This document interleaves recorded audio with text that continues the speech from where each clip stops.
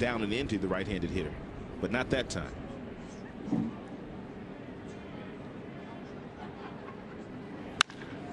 That's driven to right field, a base hit. Here comes Jackson rounding third. They're going to try and score him, and he is safe in there standing up. Chu's throw is offline, and the Tigers get another run and another RBI for Cabrera. Was that just me, or did he hit that ball off his shoe tops? No, I think he did, and he hit it really hard too. Are you kidding me?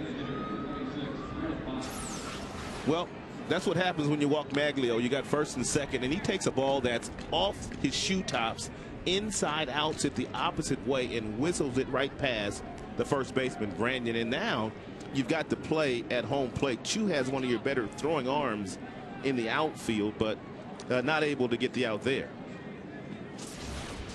33 RBIs for Cabrera, 4-2 ball game. Jackson